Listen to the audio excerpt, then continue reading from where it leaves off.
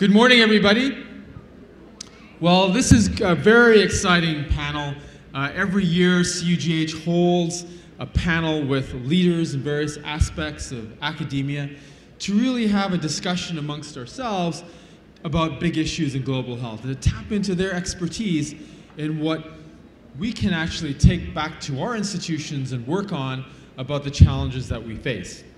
So I'm going to be very brief in the introductions for their bios, because their bios are actually all on the app. So please download the app if you haven't done it already. So we'll have a discussion for about 55 minutes, 30 minutes or so of Q&A, and then there'll be a final wrap-up from the panelists in terms of other thoughts that they may have at the close based on your questions and the presentations.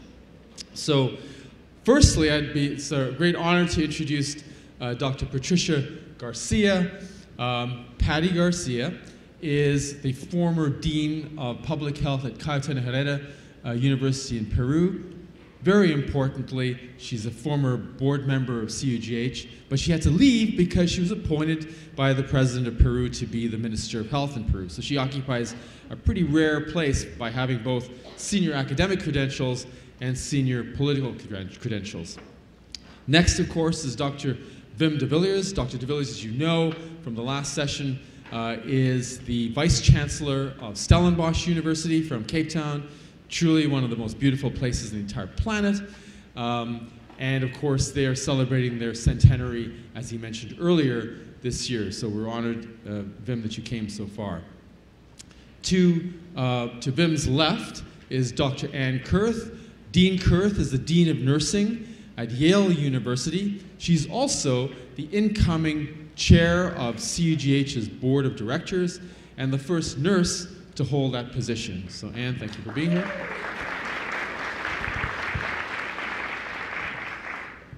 And Professor Nicholas Lemann is Dean Emeritus at Journalism at Columbia University. Professor Lemann is one of the most extraordinary writers in the United States. He's been a staff writer for The New Yorker. For those of you who don't know, it's one of the most esteemed magazines in the United States. And we're honored, Professor Lemann, for you being here today. Thank you very much. So, absolutely. And that's our esteemed panel. So Patty, as I mentioned before, you hold an extraordinary position for having both political as well as academic credentials. And you survived a lot longer than most ministers of health in Peru. That's a huge kudo, believe me. So, and you did a lot. Can you tell us give advice in terms of the folks who are here? How can academia engage more effectively with government? Yes, I think there's one on your side. Do you know? Thank you. Okay. So, first of all, we cannot ignore the fact that we are facing really terrible and big challenges in global health, and this is what we have been talking about all these days. The epidemiological transition, mental problems, the health systems are not adapted, there is social pressure, social crisis, technological pressures, bringing us new products and new drugs that not necessarily are giving us the value and the benefits that we need for the price that they cost. And so we need to improve access. We have problems with human resources. We don't have them well trained. We don't have them well distributed. They are not in the right numbers. And finally, we have this whole health system that has problems with finance. But you know what?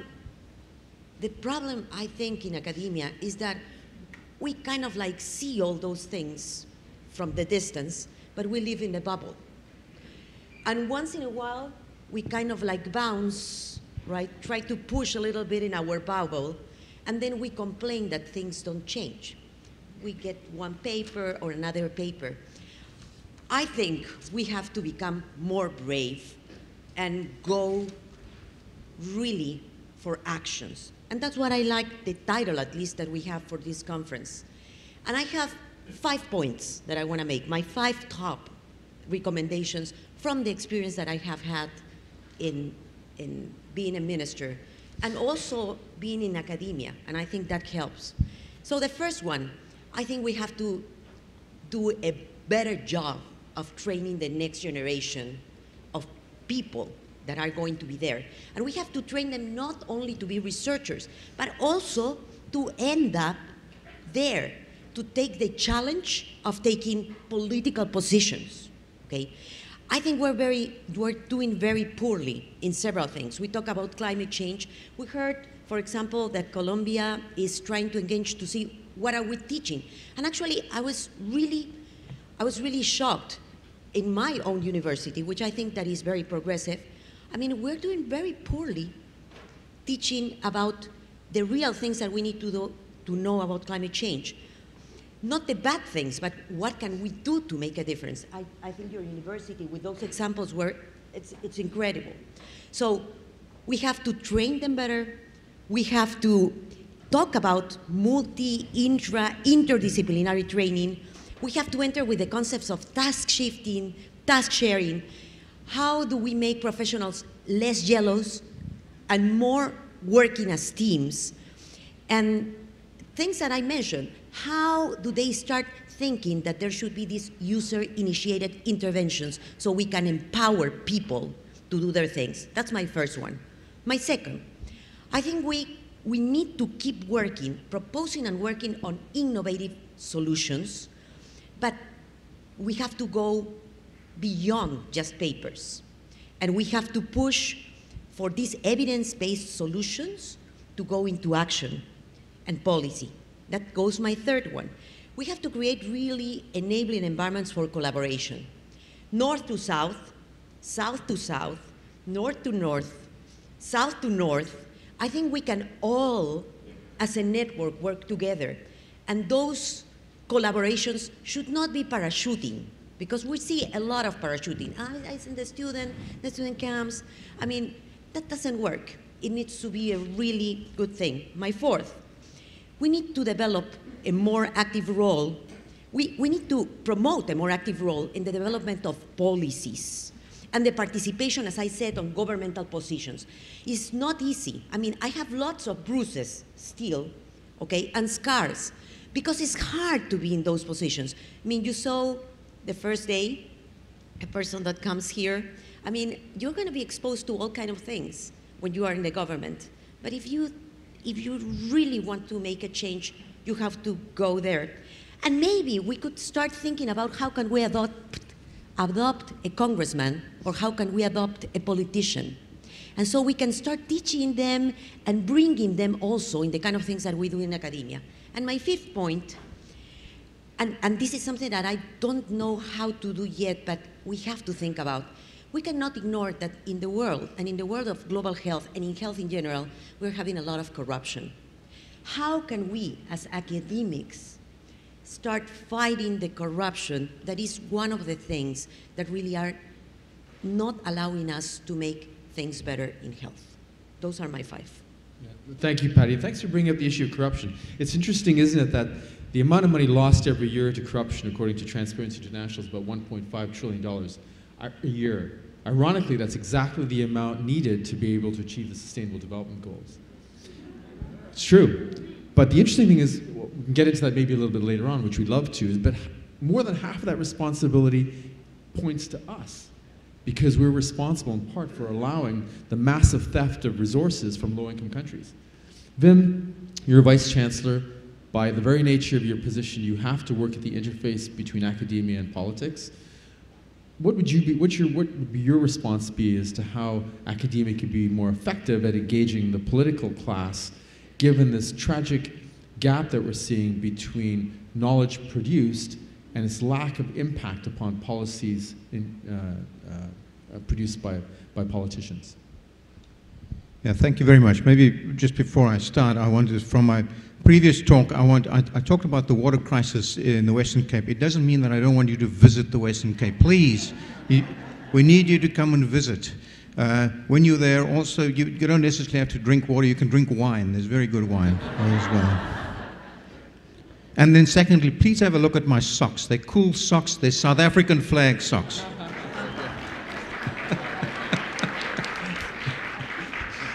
So, yes, as an administrator now, as a vice-chancellor, putting on a different hat, and how we address some of these really pressing challenges. And universities are really wonderful places of learning and teaching and research, and where transformative activities take place. And they're really uniquely placed institutions because they can look really pressingly and in a focused way at solutions to both local and global crises. I always say with the research that we do at the university in Stellenbosch in South Africa should be locally relevant, it should be regionally impactful, but it needs to be globally competitive.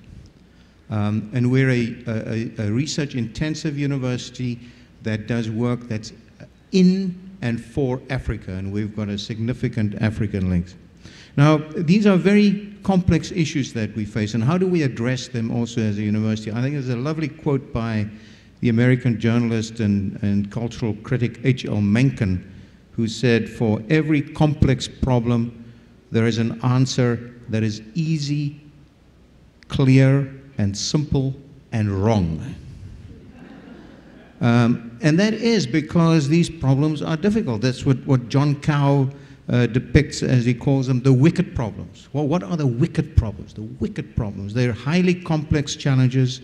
They're comprised of interwoven issues whose potential solutions really require creative, interdisciplinary thinking. And that's what universities, I believe, are uniquely capable of doing, and that we've developed expertise over time. We build collaborative networks globally, and we can do this sort of interdisciplinary thinking.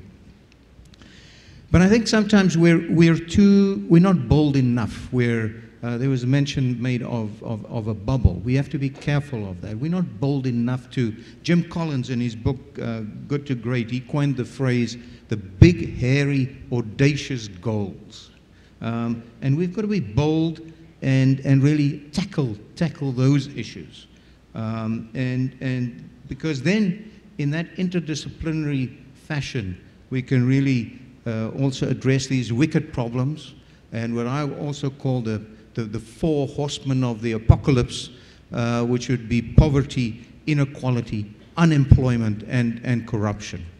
And I think we have so many opportunities to do that through social impact, through interaction with government policy. In South Africa's case, the interaction with a national development plan to make sure we're aligned with the SDGs. I talked about internationalization through Africa. And then through these many different areas that we have available, health, agricultural, science, that are gladly, and law, governance issues, social justice issues that I can espouse on further on, that we can, in the end, it has to come to sustainability in its full extent, sustainability issues. Our flagship project, actually, at the university is not a sexy name. I'm trying to get them to change the name. It's called Complex Systems in Transition. But what it really deals with is sustainability and resilience issues. And that is, for example, the pressing issue we have in Africa over the next 15, 20 years, which would be urban slums, the emergence of urban slums, and the interdisciplinary thinking that's going to be required, how to deal with the many problems that's going to face us with. So how could academics and universities also shape conversations? It is by actually being opinion leaders, getting out there, getting out in the media, and being public intellectuals, because that's what we do the best and what will help us to get out of this bubble. Thank you. Well, yeah, thank you very much, Bim. And I think you've set a new bar for national promotion, sock diplomacy. So we're going to learn about this, and next time you watch us at the next conference, I'll have maple leafs on mine. And as the Dean of Nursing at Yale University, I think all of us lament and are really quite dispirited by the war on science in this country, the lack of faith that the general public has for science and evidence, and how that's translating to political statements and decisions that are made at the highest level here in the United States and in other parts of the world. So how do you think, in your position, how can academia do a better job of actually changing that? How can we do a better job of engaging the public, informing policymakers? Yes, I mean, we're all here because we believe fervently, I think, or to some degree, in the power of academia, as well as the importance of health and focusing on vulnerable populations. And I always think about universities as a construct. There's a reason they've lasted for millennia. There's a continuity in the community of scholarship that we produce that has power. We, at least ostensibly, welcome diversity of thought, and we're skeptimistic about the big ideas of the day. We probe and we add to new knowledge. But I do think we are in an era where we have to demonstrate our value. And in part, what we produce as universities has to be understood and felt as valuable to the general public as well as politicians. And I think we have some good examples of this in many places, certainly in the United States, but I think around the world as we think about the trends of urbanization. Some of the civic and local revitalization, economic revitalization, has really been driven in some part by the sector of academia. So we call this meds and eds.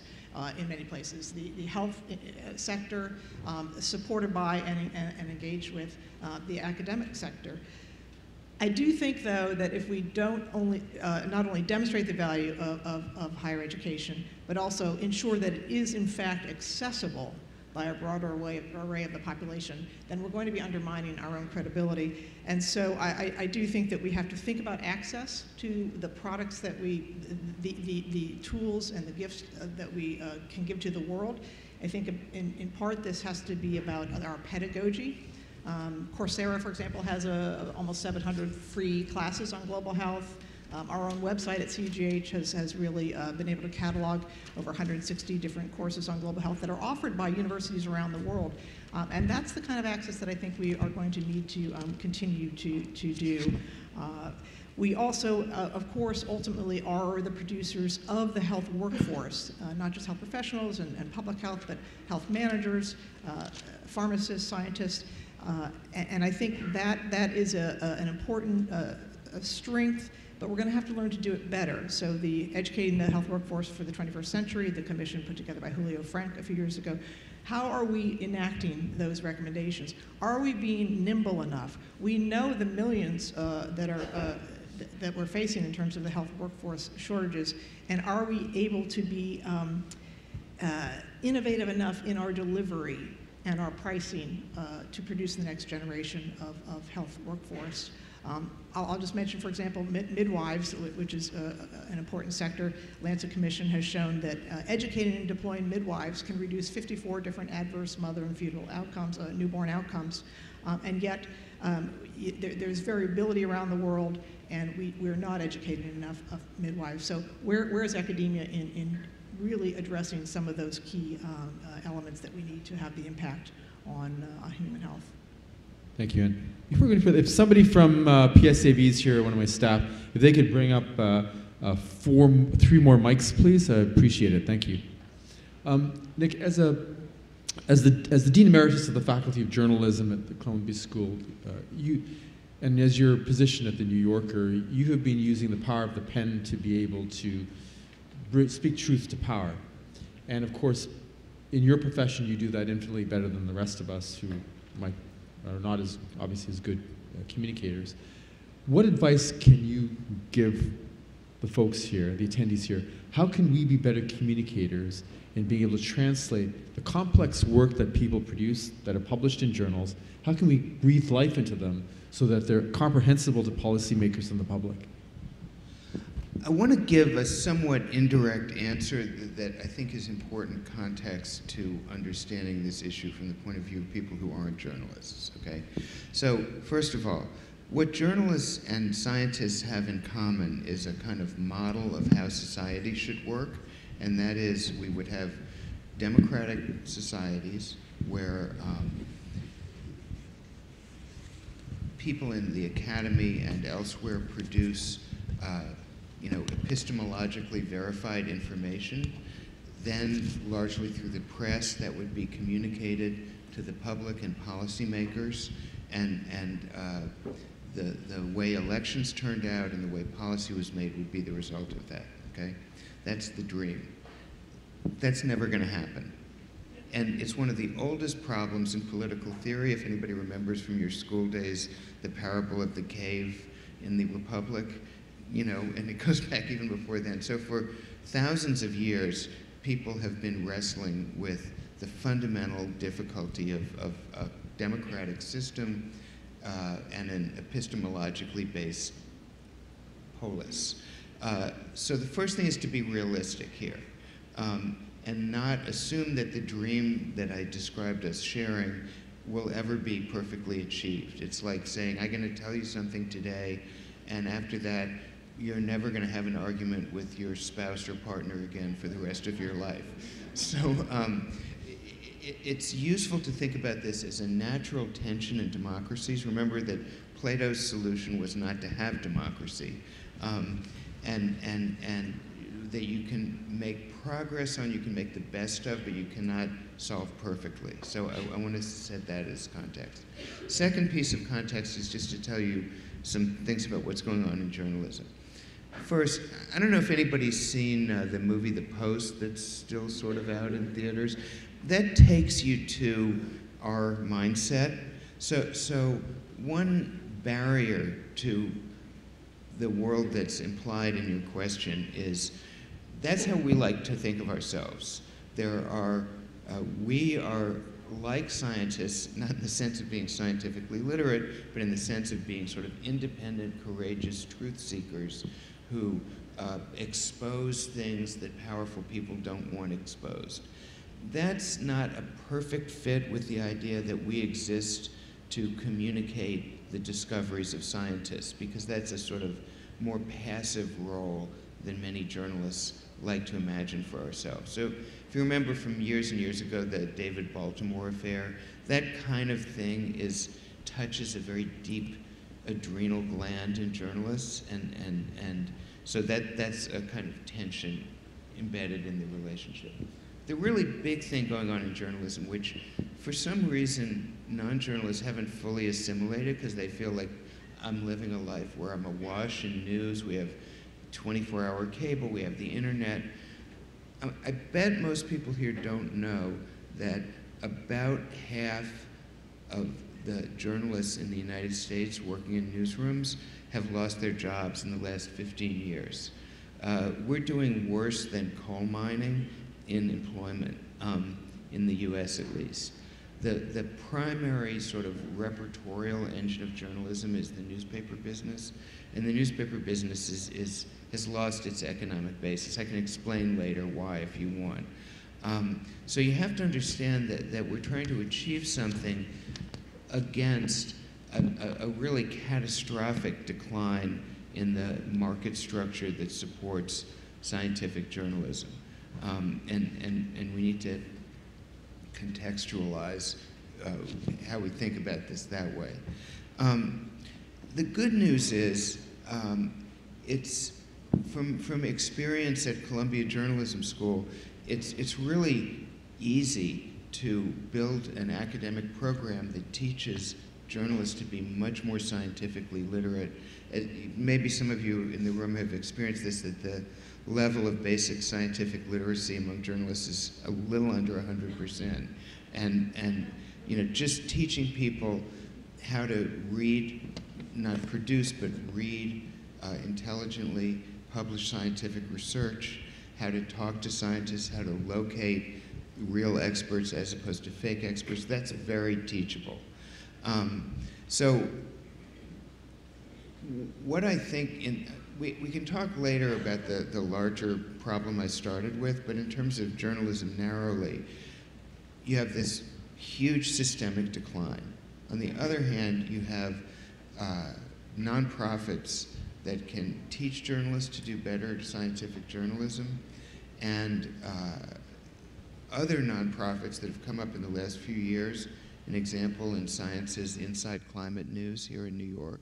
And there's, you know, Yale 360 is another one that is a new, growing from a small baseline, somewhat fragile ecosystem that is really committed to first-rate scientific journalism.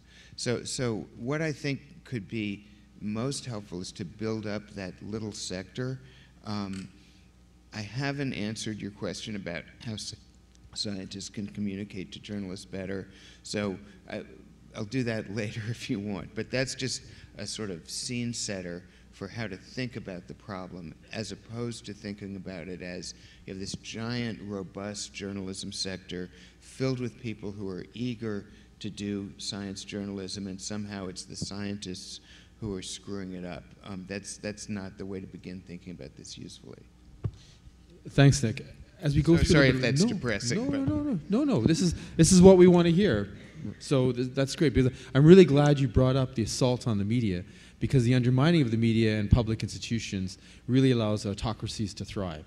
And the work that everybody here engages in is dramatically undermined by the undermining of the media. And I want to connect that to just one comment on that is, in Turkey, that's a huge, huge problem, in much of the rest of the world, in Russia, et cetera. I think in the United States, to frame it that way is a bit of a distraction. That is, we have an extraordinary circumstance of a president of the United States who directly attacks the press in general and attacks specific reporters and news executives by name. That gets your attention. What is also going on is this tremendous depopulation of journalism, and that's the more important and alarming development in the U.S. for the kind of journalism we want. Thanks, Nick. And I wanted to, Patty mentioned what I think is probably, in my personal view, the most neglected area in global health, which is the rise of corruption and the impact corruption has. Official development assistance is an order of magnitude less than money is lost to corruption. And Patty, you have personal, visceral experience and seeing this as a former Minister of Health in Peru. What advice can you give academics in those environments where corruption may be a really serious challenge to the health and welfare of the people in the country? What can academia do to work with the public, with civil society, to be able to address this issue? And the other side, what can the West do and should be doing to address this? Because we're half the problem. Well, I keep asking myself what we can do as academia. I think that in general, I was really surprised. I was trying to find in Peru if any of the other schools, because my school, well, my university is a university very health-oriented. And so we don't have economics, we don't have politics, but we have other universities in Lima that are very good at that. So I was asking if there were groups of people that were really doing research on corruption, okay?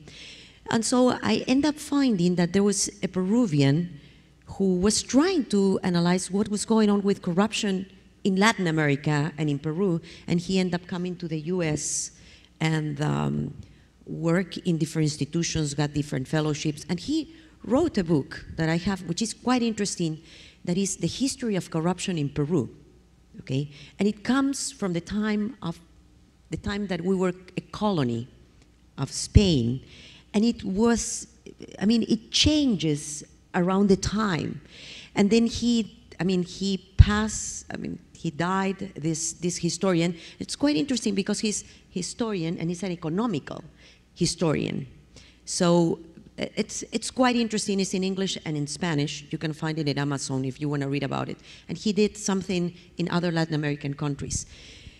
So, I don't think we have a clear solution for corruption.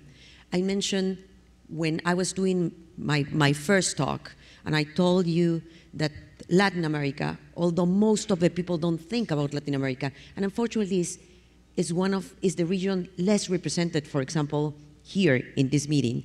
It's their region that has the most disparities, and those disparities end up causing, between other things, the decrease of opportunities, social, economic opportunities, weakness of institutions, and eventually corruption, right? So I think as university institutions, I think the hope is to start addressing, discussing, and see how can we form new professionals with ethics and that confronting these type of issues and not ignoring it. I was very moved, and I mean angry, I would say, when for some reason, and this is something that we have to talk also with our funding agencies and with researchers, and I wanted to tell this to you. I mean, I know that sometimes we have pressures, for example, to do a project, okay? And so there are two ways to do it in a country that is not ours, right? So one is to create a parallel system, okay, that will do things much efficiently than the government or than the local institutions. And the second way is to try to bribe, that's the way it's called, right? When you give the money, bribe. And I mean, bribing in a country is just making the situation worse. So I think we have to approach and we have to discuss these issues of corruption, and I think we have to train new citizens, and we have to start from there. It will be interesting also to have more research regarding how to measure levels of corruption, how corruption is really affecting. You were talking about some numbers.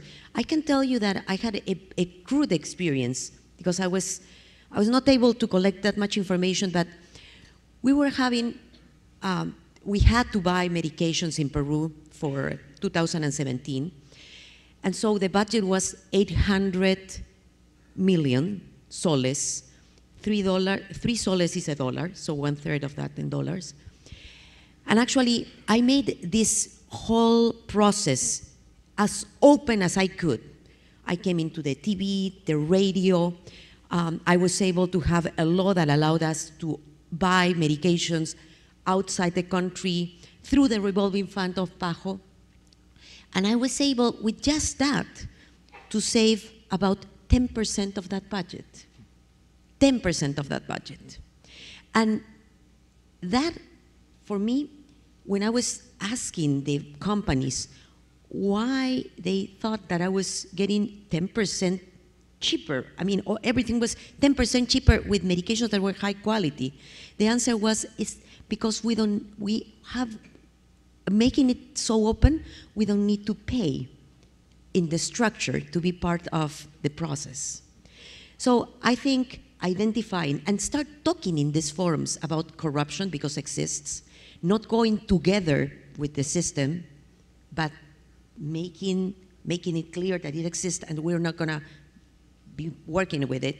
And third, trying to create new, I mean, as part of our curricula and discussing this with the students, I think we need to create new citizens, and it's a very complex issue. I mean, that is in all our society, not only Latin America, I mean, in all the world, but we cannot ignore it and close our eyes or go together with it.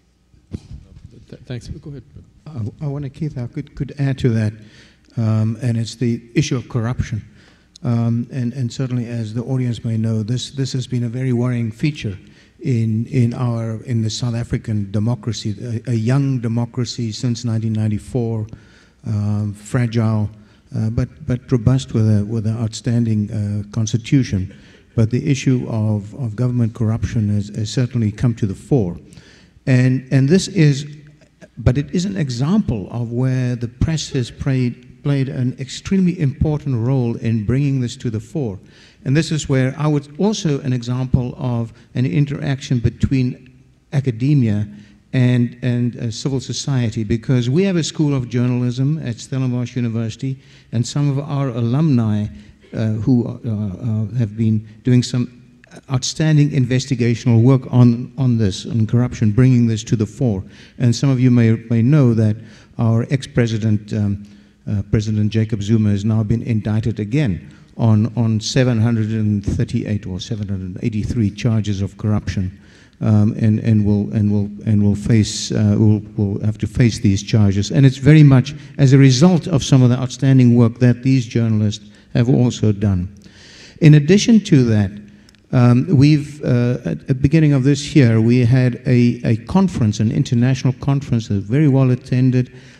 Got quite a bit of coverage on pseudoscience and quackery, and I think that was outstanding. And it speaks to your next point about education and scientific science journalism.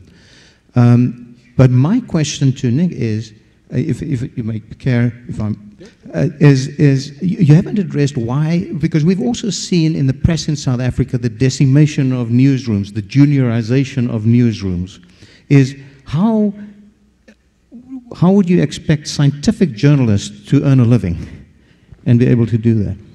Well, I think that's a very good question. I look with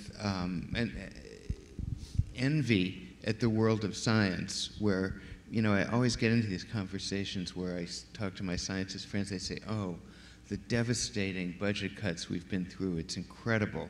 And then I tell them about the numbers I just told you about the loss in headcount in journalism, and people just aren't aware of it.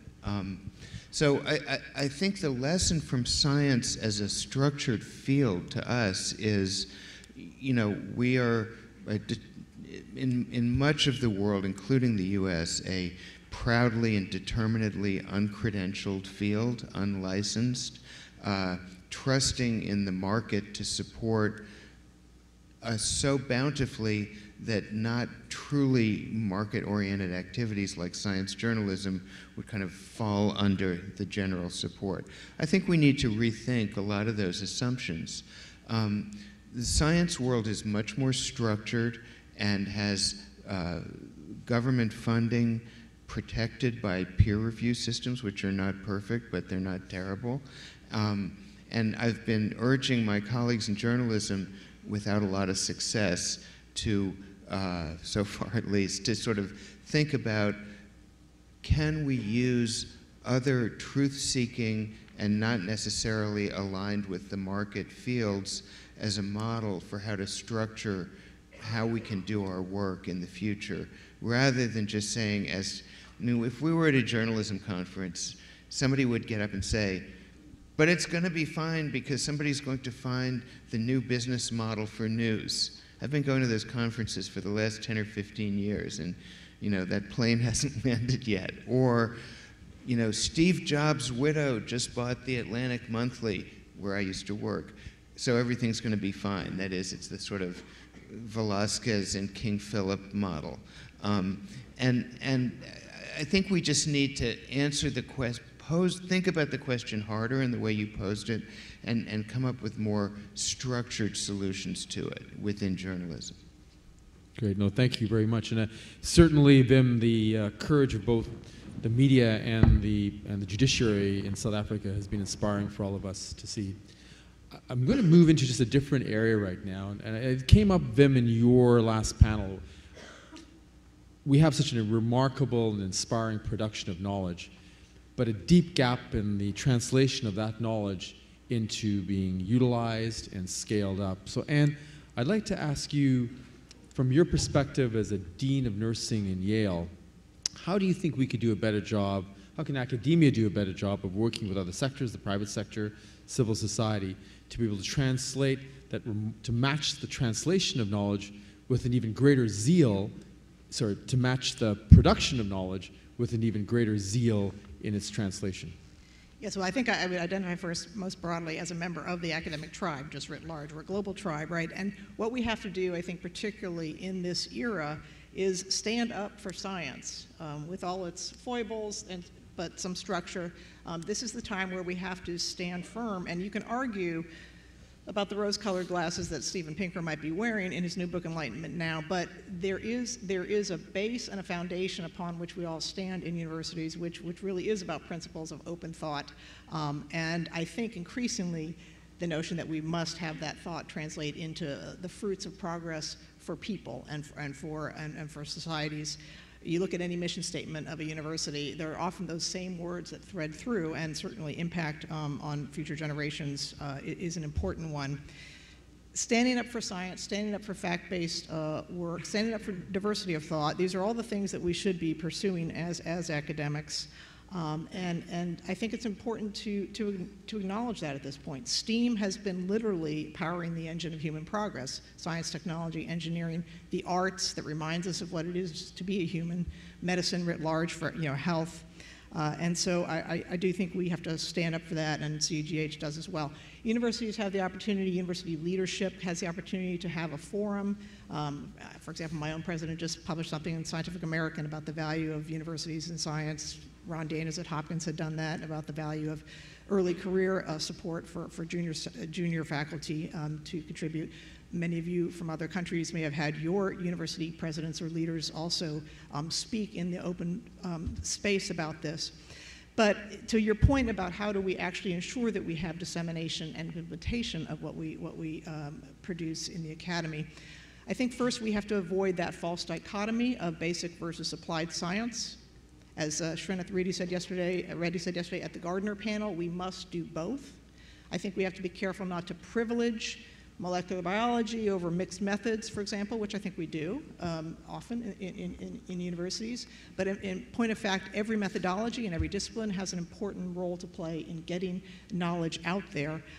And I would also say that I believe that innovation truncated from application is a form of waste. It's a form of corruption in a sense. Waste is corruption. New knowledge and tools that don't ever connect with people's lives is essentially moot. So we have to demonstrate the relevance of academia in saving and improving lives. Translational science is in fact the theme of next year's CUGH meeting, so I'll just mention that. But I do think we are going to have to be more innovative about really ensuring that what we do in a fairly slow way, often the 5-year RCT that results in a handful of papers that just a few people read, frankly, and then you're going to cycle up for another 5-year cycle. We have got to move things forward, and implementation science is a nascent but developing space that I think is important for us to engage in, and that's an area that I think we need to get on in a more focused way in universities. Thank you, Anne. I'm going to go to Vim and then I'm going to go to Patty. By the way, the presentations from the plenaries and others will be on CUGH's website. And Patty and her on the first plenary really gave a spectacular presentation that had some dramatic slides about inequities in Latin America. So we will share everything, Patty. That was a powerful slide. Vim, Cape Town and its institutions, Stellenbosch, UCT, and others, you sit close by areas of deep need like Kailicha and others, but you've done something that I think all of us could take some lessons about. Many of our institutions sit near or and close to communities of deep need. So you've actually done a great job of scaling up things like community health workers in Kailicha. You've also been able to export the knowledge that you have to affect the health and well-being of countries in the SADC region. So perhaps you could share with us some of your experiences and knowledge about how academia can actually do a better job of affecting the social determinants of health in communities in need. Yeah, Anne mentioned the nascent science of implementation science, and I would agree one has to be careful to denigrate or not emphasize the basic science and the applied sciences, because it's the basic sciences that really underlie the applied sciences. But in terms of, and I mentioned this earlier, the research the work that we do is locally relevant. It's regionally impactful and globally competitive, and regionally impactful meaning on our continent. So in several of the STEM areas, we've tried to do that, and I believe we're successful in doing that. So in health, Keith mentioned community health workers, and we've certainly upskilled health workers who actually have a very limited secondary education to do the door-to-door work in some of our HIV, AIDS, and especially also the tuberculosis, delivery of tuberculosis care, where adherence to compliance is so very important. In addition to that, we've tried to move away from the big silo, the medical school, to also have some rural campuses in several areas. For example, in Worcester, which is an area distant to Cape Town, where we apply these similar principles of where the foundation is really as primary care, it's the family physician, as opposed to a more specialist-driven system. So I believe there we've been certainly successful. So also in emergency medicine, in delivering care there. And that what we've done with regard to the training of Africa, of physicians in Africa, is to establish a number, not only training specialists, but that they would, very importantly, that they would then return to their home countries. For example, we're training pediatricians from Malawi. Virtually all the pediatricians in Malawi have been trained at Stellenbosch University, but establishing links where you can have a South-South mentoring type link, and that's very important, because if they go back and they don't have a support network, you find that they lost the system. And that's with regard to health. With regard to agriculture, so we, our Faculty of Agricultural Sciences, probably have about 350 to 400 projects in 35 of the African countries. So these are transnational projects with looking at food security, crops, health, agricultural economics, the supply chain, wheat, grain, etc. So that's really doing stuff that's locally relevant, but also is regionally impactful. The other science, water, food, energy sustainability, but lastly, perhaps an area that's been particularly close to my heart is in Faculty of Law, the issue of governance, social justice, and human rights. And I think a very important appointment that we made there recently was the appointment of Advocate Thuli Madonsela, who is the previous public prosecutor in South Africa, and who's really been a very courageous fighter for also against corruption in the South African system. And we appointed her as a professor and a chair of social justice in our Faculty of Law, and she's really fulfilling this role of a public intellectual, this interface between the academia and civil society. Thanks, Lemann. I think that interface between both is a really critical point. More of us need to be able to produce that bridge, and Patty's done that. So, Patty, in your presentation on day one, you really showed us a very arresting photograph of a community in deep need close to the airport. And can you share with us from your view, both being a former Minister of Health and a Dean of Public Health, what can academia do, again, to be able to scale up the research that's produced to help communities in their region? Yeah, well, I think it's one thing that we in the South, we are trying to do, and we are doing, because it's like working with our own communities.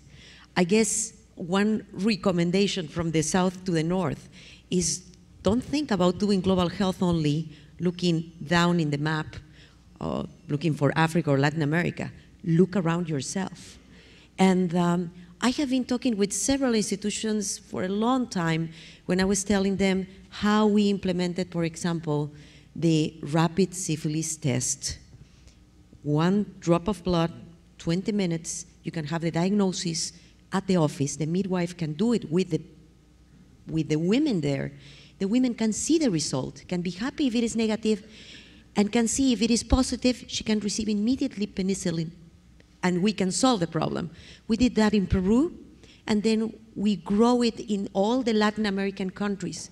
But I'm surprised that here in the United States, you're having an epidemic of syphilis, and the FDA has not approved this rapid syphilis test. And now it comes syphilis and HIV, so you can do the 2-for-1, okay? One stick and 2 drops of blood. So I have been talking with institutions telling me, oh, can you share your experience? Of course I can share my experience, but I think you have to think that there are lots of things that you can do around, and you have lots of needs. maybe working with pharmacies, start thinking with Stanford. We are going, and I hope with Michelle Barry, we're gonna be trying to understand this whole history of how to work with community agents in Peru, how to embrace them, which ones are the ones that are more effective, and how this could be maybe translated into communities here. And I think that type of collaboration and looking around you as an institution and your communities around, I think that's a way of strengthening global and local health. But let me make a little comment, because we were talking about journalism. You're complaining about we don't even have scientific journalists, okay, in most of our countries. We don't even have them. And, but it's true, it's not only here, in the rest, what I have heard from the people that work in newspapers and in the TV, is that they are becoming, they are having problems because of social media, they are becoming independent, and I have seen very honest and very intelligent, honest, and really passionate about journalism that eventually had come to me and said, like, you know, I can lose my job because I have the pressure of the industry. The most that I can do is ignore the topic, okay? I'm not gonna go against you, but I'm not gonna ignore the topic, because now, so it's the issue of maintaining their job or doing the right thing. So we are in the world, and that's reality. But I think that going again into academia, one thing that we have not been doing well is training our students on how to speak loud, clear, and close. So loud, because sometimes we have to raise our voices. And sometimes in academia, we're a little scared because we want to be, we want to be in the scientific part, very rigorous, okay? But and I have seen that in my university, saying like, well, we may lose the support of the government if we say so. I think we have to speak up. I said clear because we're used to speak very difficult. So we have to go down and make everybody understand. And close, because we have to speak to the community, and close to the ones that can make a difference, who are sometimes the legislators, which I don't believe them in most of them, and probably you have the same problem, right? But some of them may be your best advocates. And so I still think that that's one area.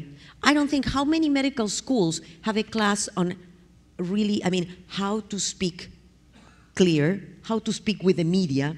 You have to do it, because that's the only way we are going to be bringing the message that we need. Thanks, Patty. We're going to go to some questions right now, so if you please line up at the mics, we'll get to you. I'll bundle the questions. Please be brief in your questions so everybody will have a chance to ask a question. As everybody's coming up, I just want to ask Nick one question. The saying goes these days, if it bleeds, it leads, and if it thinks, it stinks, right?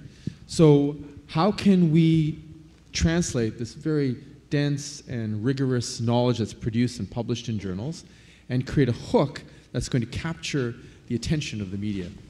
Well, you're right, and it's that policy is getting worse, because in my long ago younger days, you couldn't tell how many people had read every article in a newspaper, and now you can tell in real time, and there's like a stock market ticker in newsrooms on every article and how much it's being read in real time, and you can change the headline and increase or decrease the readership and see in real time how that's affecting it. So, as we're really, really tied to that kind of public opinion poll model.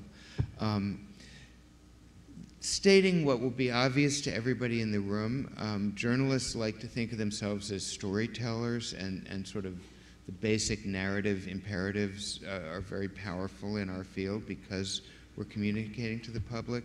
So we tend to focus on scientists and their discoveries, the scientist as hero, that kind of model.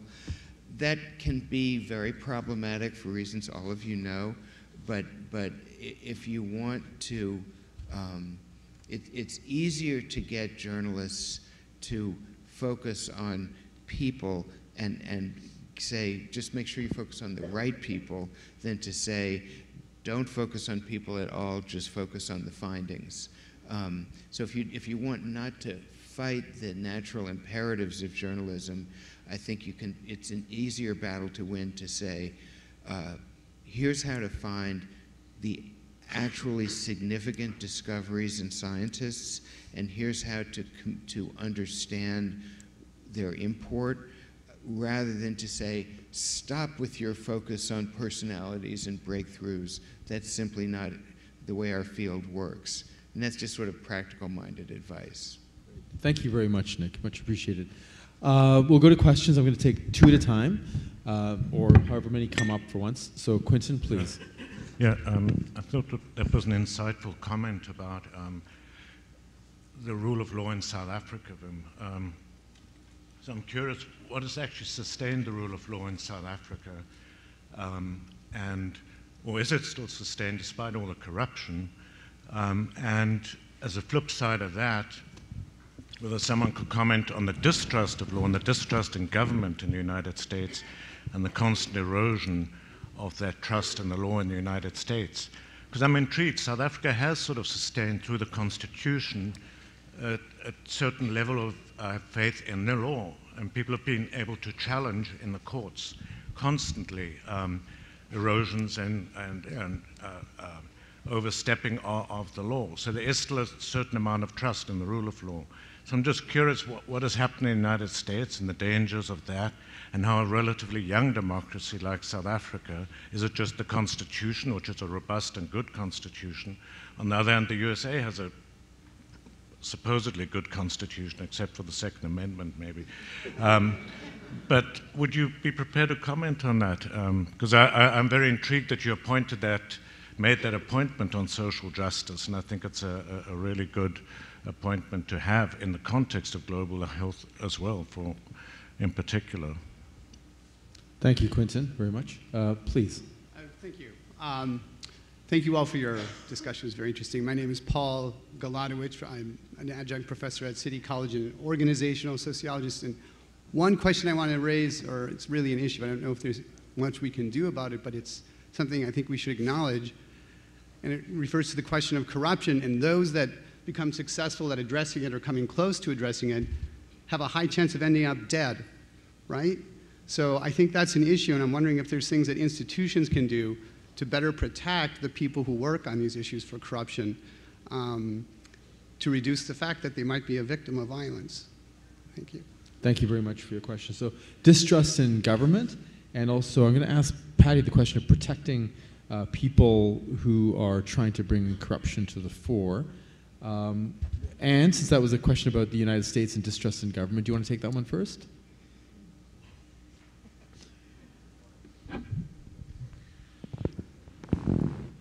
Well, yeah, so I think that we are living in an era that in some ways is very exciting, where we have democratization of data and information, and there's a power to that. Citizen activism can come from that. The activated patient can come from that. But obviously the downside is manipulation and fake news, and I think we are learning more about how distrust in government locally and at larger scales can be manipulated by that. And so here again, the political scientists, the data analysts in university settings, I think, need to contribute to that and continue to show, shine a light on the actual machinations.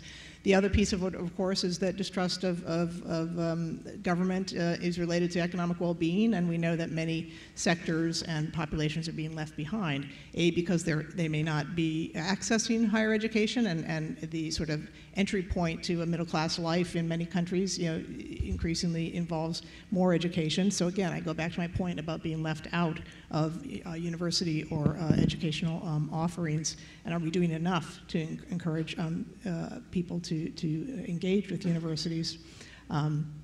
So I think we have some role to play in that, and also to think ahead to the disruptive elements that are coming, the unworking situation that we think is coming. To what degree will AI and other technologies replace the students that we're training today for disciplines that may not be available or as engaged in the future? And of course, when one's economic well-being is disrupted, it leads to political distrust and nationalism, populism. Thanks, Anne. I'm going to talk to Patty about what's being protected. And Nick, I'm going to just ask you for a minute after that, just to share with the folks here about the numbers that journalists are being murdered around the world for doing a job, if you could, please. Thank you. Patty. Well, you're giving me a tough one. I mean, I agree completely. I mean, people who are working in corruption are at risk, and they should be protected. I have to tell you that as a minister, for example, we were supposed to have like 12 people together taking for my security. I didn't want any, so I said I refused to have them. I was having only a driver until I started to expose several issues. So I end up having some people around me because I had certain attacks to my house. So that's true. But you know what? I think there are corruption at all the levels. And this is a very complex problem. And as somebody said, complex problems have to take by pieces, and you have to analyze what's going on. I mean, we have corruption even in small situations, okay? So I think as academia, I don't know how we're going to be able to really address the big issues that are happening at the government, but there are issues that are happening even at the levels of the health centers or the health posts. And issues as simple as how to improve data collection and data systems, how to have better systems for accountability. And those are things that we're working on. I mean, that could really help. In the example that I was giving about the rapid syphilis test, you know that in several of the health centers, people were queuing in the doors, and there were people that were selling the seats in the queue so women could go to the front much faster. When we make the whole system simpler, so women could be having the test and could be seen very fast, okay? So that issue, that situation of selling seats and queues became not really important, and that at least disappeared.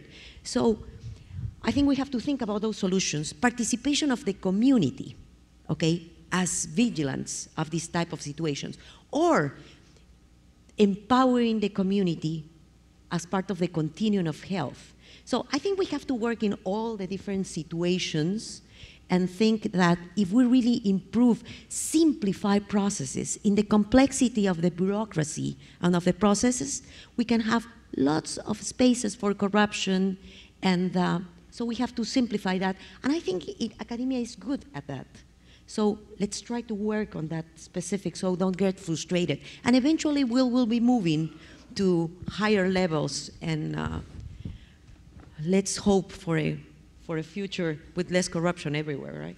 Absolutely. Thank you, Patty. Nick, if you could share with us things that people may or may not know is the murder of journalists trying to shed light on massive corruption, including massive environmental degradation, illegal wildlife trafficking connected to organized crime gangs, and they're getting murdered in staggering numbers. Could you just share with us, please? I don't want to tell you a number because this is scientist. I'm going to not get it right from memory. There's an excellent organization here in New York called the Committee to Protect Journalists, and if you go on their website, they keep running count of journalists murdered, journalists jailed, journalists censored. The trend is not good. And on the killing of journalists, you have, at the one end, heads of state who feel no compunction about doing that. And then, especially for American journalists, the sort of rising trend is terrorist groups that kidnap journalists, like Daniel Pearl, and kill them basically to get publicity for themselves. You know, to be broad, 15, 20 years ago, a lot of us thought free press would become a global norm. And it really is not happening. And I guess in terms of numbers and institutional importance, the number one place that there was hope about that there's much less now is China, which really has, you know, declined to revere press freedom and freedom of speech as something to strive for in a society. And then other countries such as Turkey and India that formerly seemed to have a robust free press have gone backward. And it's, you know, it's not a good situation. Thanks for bringing the other aspect of journalists that are not murdered but are jailed and tortured. Thank you so much for that. Please. Hi, I'm Tara Casebold. I'm a doctoral student at UNC in public health and a social worker. So I wanted to thank Dr. Kurth for mentioning other fields and methods and what they can bring. It's really important. But my question is, I think of myself as an advocate first and a researcher second.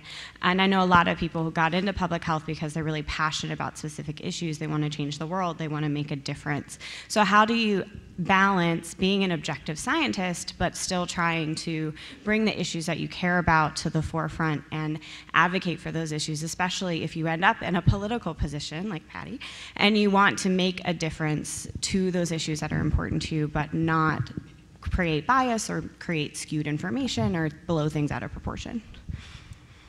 Thank you. Please. Good morning. My name is Catherine Phillips, and I'm a master's candidate at Georgetown studying global health. And kind of very related to the question that was just posed, in the spirit of service to those that we'd like to serve or work with, what have you seen, or how do you propose effectively communicating and inspiring them to engage? And that one of the themes that I've heard consistently this weekend relates to the elitism of related to academia and to global health and science, and that it's easy for us to speak, or we're trying to learn to speak to one another and to collaborate, but how are we translating it to the people that we want to impact and engage and get on board?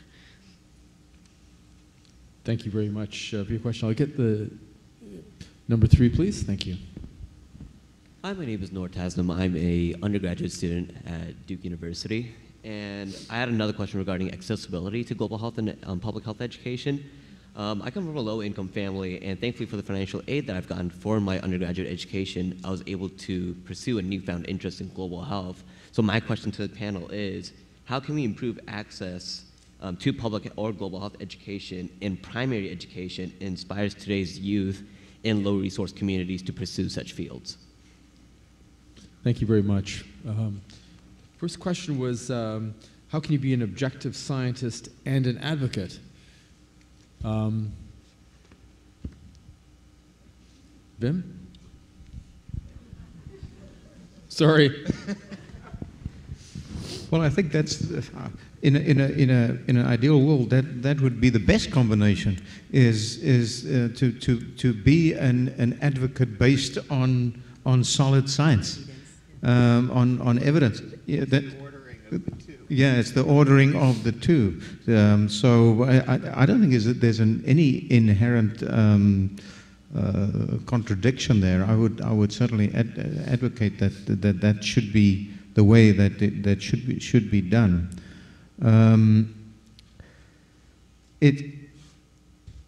It reminds me of just coming back to a story about, some of you may be aware, it's a great book written by Natalie Nattrass on the AIDS conspiracy, Science Fights Back. And it's in the early 2000s that President Thabo Mbeki at that time actually was a denialist, HIV denialist as the cause of AIDS.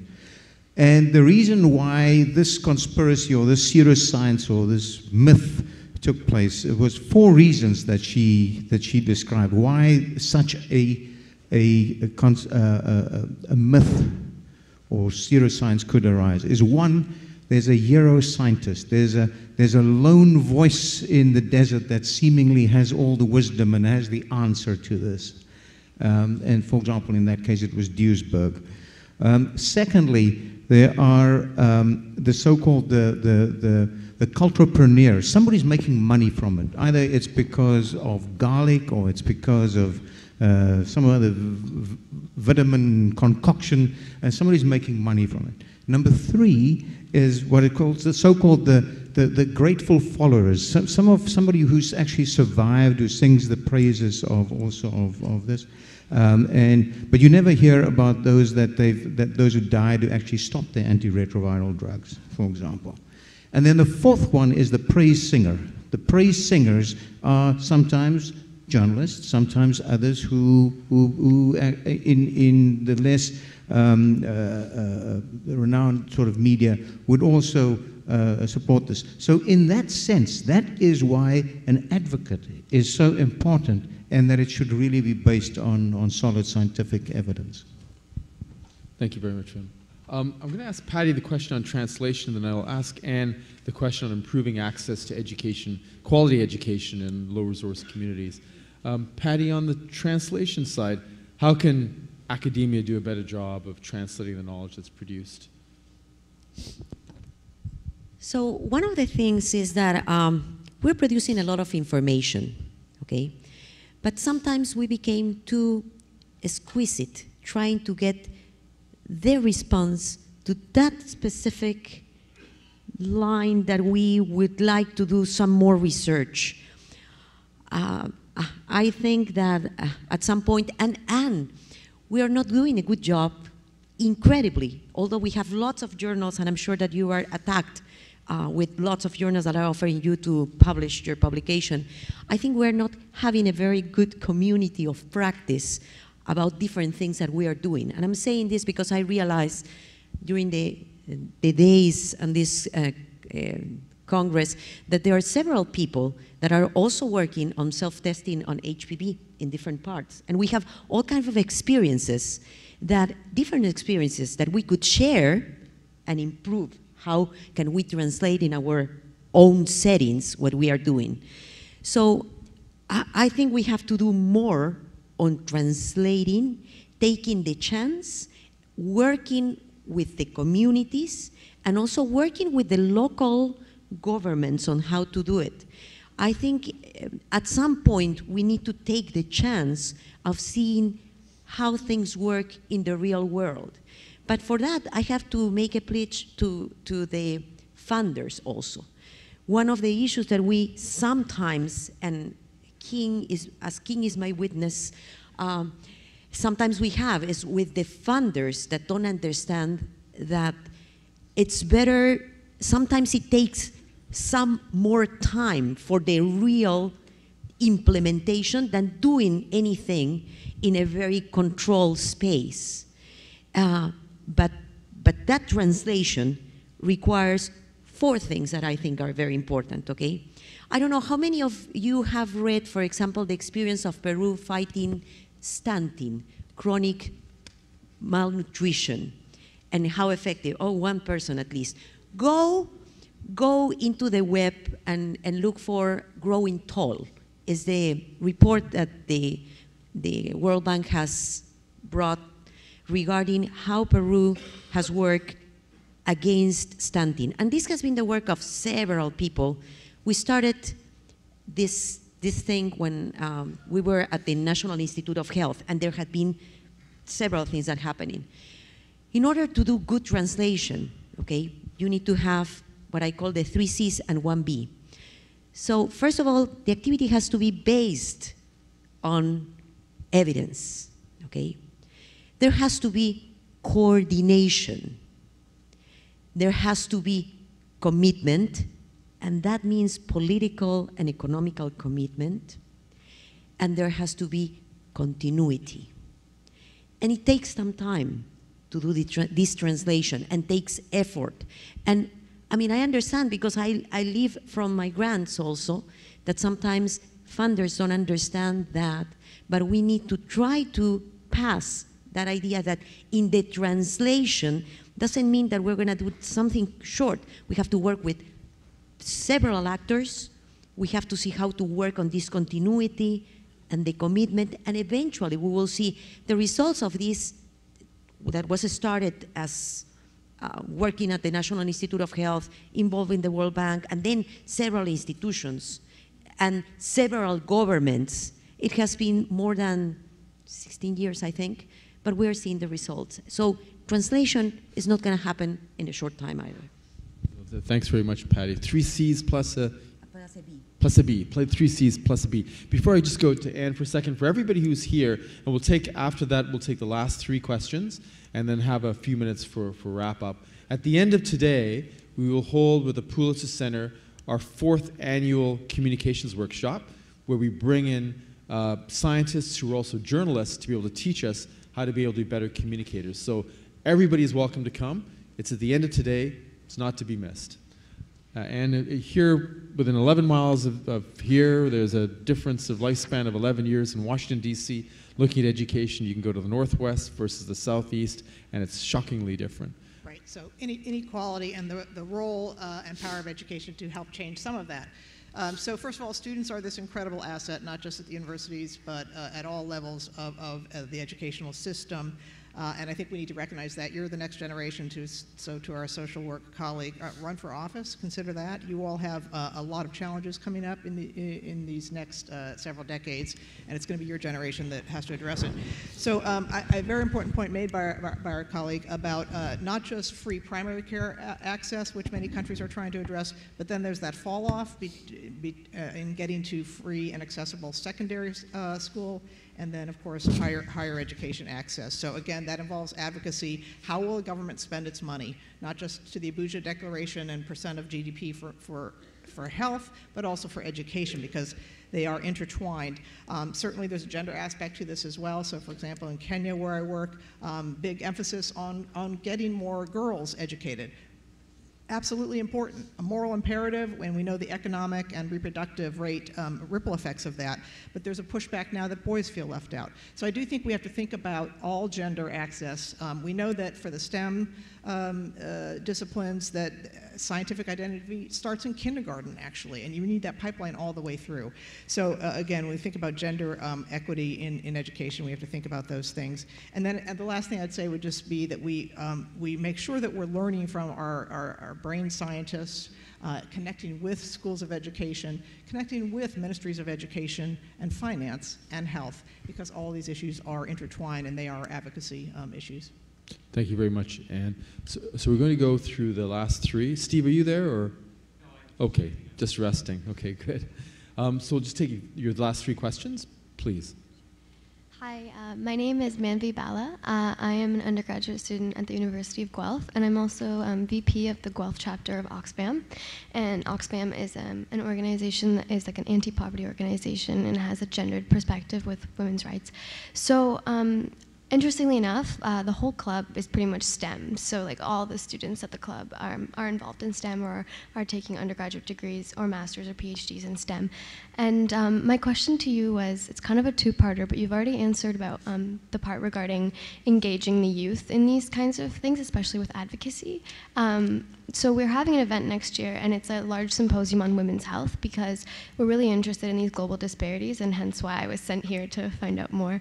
But my question is, a big aspect of this, especially in our generation, we use social media a lot.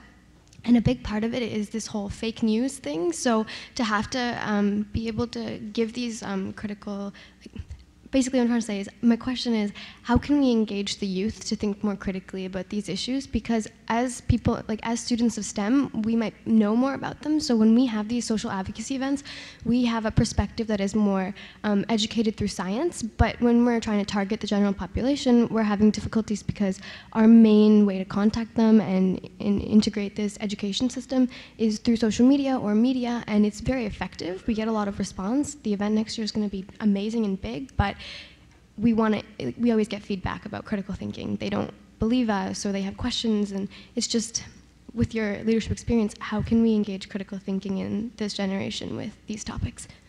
Thank you very much. Please. Hi, My name is Jennifer Werdenberg. I'm a pediatrician, and my question for the panel is sort of about, so I feel like in medicine, they're both here and abroad when I've practiced, there's this divide between the clinicians who are practicing medicine and the business side of medicine and the market side of medicine. And I feel like in our fight for equity and translation, we are going to have to somehow bridge that divide between what I see as a clinician and as an implementation scientist for improving health systems and thinking about innovating and taking the facility as a jumping off point to identify needs and then go into communities, right? To pilot community health programs in the US or things like that. And without understanding that business side, I lose my ability to be sustainable or effective in the long term rather than just doing small pilot studies. So my question for the panel is, what is CUGH doing to help us engage the business market side of medicine and the advocates who are there in order to make us sort of like more powerful together to create sustainable programs? Thank you. The business side of medicine, right? Yes. Thank you. Okay, and I have a question for the audience as well as a question for those on stage there. So I'm aware that I embody many of the disparities that we're talking about today. I am a product of a lot of undeserved and unearned privilege and financial and social support. Certainly I haven't earned or deserved these things any more than our brothers and sisters in low and middle income countries. And so my first question is, if you could be so brave as to raise your hand if you find yourself in the same position. Yeah, okay, great. So we've got company here.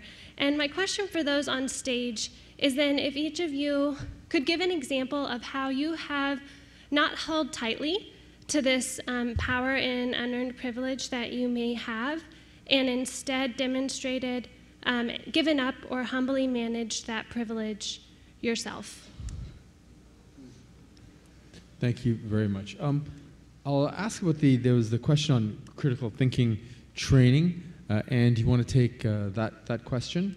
How to engage the private sector for CUGH, I'll take that one, and I don't know who wants to talk about how you have humbly reduced your position of power to be able to engage or work through any projects or endeavors that you're engaged in. Critical thinking training, Anne. How can academia do a better job of inculcating critical training in their education modules? So the skill set of critical thinking is fundamental to becoming a safe clinician. So this is something that is certainly embedded in much of what we do in health professions schools, but it is ideally a universal outcome of what we hope we are producing in universities. And I think the criticism that we often get is that around the world is that universities are sort of hotbed of left-wing politics and groupthink. And I do think we have to be careful about ensuring that we do have diversity of all kinds, including diversity of thought and speech. And those are principles for which universities have been known and have stood up for over the years. So the best practices and evidence about how to inculcate critical thinking are areas that people are looking at and working on, and that is a scientific area of endeavor. I'll just speak real briefly to the business side of things. As I said, I think we need to be engaged in our business and management schools more widely as well. And I have an example of a colleague who was a graduate of the Yale School of Management, Chuck Slaughter, who points out that tax and philanthropic dollars are big, and we think about that as academics, which grant can we get from a foundation or a donor, but they're dwarfed by investment and industry dollars. So he came up with this Living Goods social enterprise, did an RCT of it in Uganda. It uses community health workers supported by information technology, and was able to reduce childhood mortality in the service areas by 27% for less than $2 per person served. But I want to point out that a lot of the tools that he was able to incorporate in that project and that approach were really developed in universities, information communication technologies, mobile health approaches. So again, I think we do need to marry how can we be entrepreneurial, because it can be a form of empowerment, for example, for nurses and midwives to set up their own, and pharmacists to set up dispensaries and be able to support their own family as well as practice independently and improve the health of their local community. So we need to learn those skills and collaborate with our schools of management who know how to do it. So I'll just because it was to CUGH and Ann answer, one other thing, if there's anybody here from a business school, management school, please come and see me. We've been trying really hard to engage business schools. It's a missing area in global health. We've been largely unsuccessful in doing that, with the exception of Ann at the business school at Yale. But we really would like to engage more schools of public management and business. Last question was about, I think, how we can do a better, all of us giving examples of how we have not asserted our position of privilege in the execution of our duties. I don't know if anybody wants to take a look at that. Yeah, maybe briefly, and it made me reflect on, if I could frame it, it's the 3 T's. It's the 3 T's. It's time, talent, and treasure. So in terms of time, I would say that the time that I've taken to mentor students and scholars on their career paths going forward and helping them get clarity in the way going forward. The second T, perhaps in times of talent, and being a gastroenterologist, is volunteer services in communities and in local communities. And certainly the third T would be treasure, in terms of donations to student bursaries for poor and less privileged students. Perhaps another T that I can mention in the talent. I've just this past Sunday in Cape Town, by another reason to come to Cape Town, there's a wonderful Cape Town cycle tour. It's a 100-mile cycle race that's done by about 35 to 40,000. It's the largest timed cycle race in the world, and it's great. And I did it for student bursaries with a number of alumni from our universities. So I think these, just a way to think about that, perhaps. I think that's a very eloquent way of ending this session. To you who are here, thank you very much for being here. And please give a big round of applause to our great panel.